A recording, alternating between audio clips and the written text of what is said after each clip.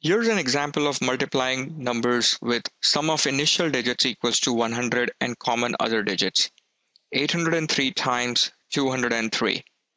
As you can see, 80 and 20 add up to 100, and 3 is the common digit in both the numbers.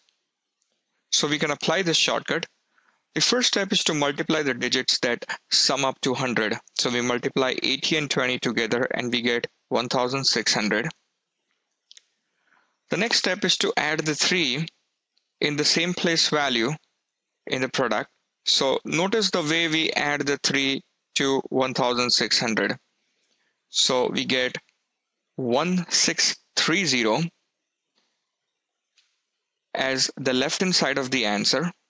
And then as a last step, we simply multiply the 3 and 3 together and we get 09 as the right-hand side of the answer.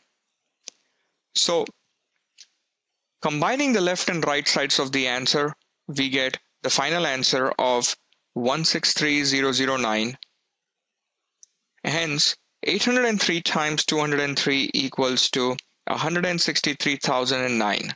And that's it. Thank you.